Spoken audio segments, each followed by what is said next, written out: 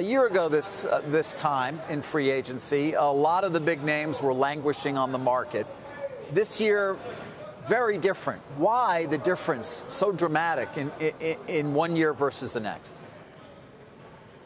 I think the fan base in baseball has kind of spoken about the models that baseball's using, and that is that these predictive models where they felt that the successes of teams were going to be measured by something other than, I think, the fans' perception of the ballpark of who great players are. And we've had attendance drops 4 years in a row. We've had a lot of metrics in the game that have illustrated that the fans want competition. And a lot of teams chose to be non-competitive for a period of time, and it didn't favor the game. Now I think owners have taken a view of these predictive models, have said that they're not working, and they're looking more to a traditional approach. And certainly a team that followed a traditional approach won the World Series this year with the Nationals. And so I think we have a game that is more about the mortar of what we are as a game traditionally, and that is great players. So is it your expectation that this is going to become the rule rather than the exception? Well, I think they're always looking for creative measures to certainly increase their markets and their footholds in the baseball industry and growing the league.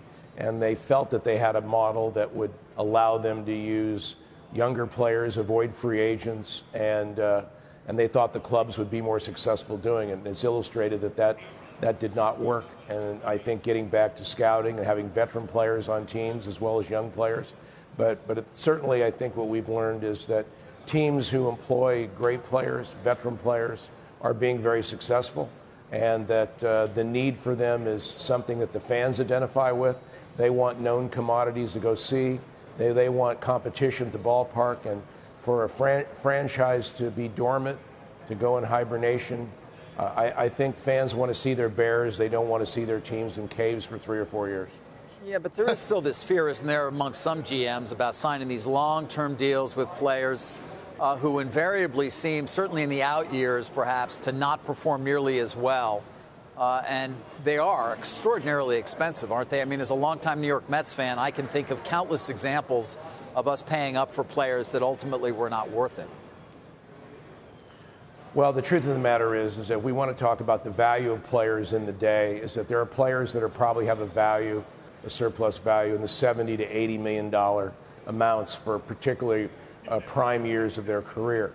The clubs choose not to pay that for a much higher amount for a shorter period because of their rules of the luxury tax, which would bring them penalties. So what they do is that they, in effect, defer the money over a longer period of contracts. And what people who are not familiar with the game, they're taking MVP seasons and saying, I'm getting it at a value of half the cost. And then when the players get a little bit more age, they then take a valuation that was actually deferred and suggest that that is something where the club is at a disadvantage when, in fact, earlier in the contract, they got a tremendous value at limited expense. Scott, it sounds like you're saying Moneyball is dead. This idea that in this sport, this game, which has the biggest data and analytics capabilities arguably of any sport, they applied them, and it actually in the end didn't work to create the fan and business experience that people expected. Is that what you're saying? We just have a lot of clubs. These predictive models cause clubs to go into hibernation for 4 years, and that they're non-competitive. And the one thing that fans, they don't want to go to a ballpark and see a team play another team that's non-competitive. The Boston Red Sox won the World Series in 2018. They had a drop in attendance. And the reason for that is that a number of tanking teams came to their ballpark and the fans stayed away. So we have great baseball on one end, but we have non-competitive. I think in sport, fans want a mystery. They want competition.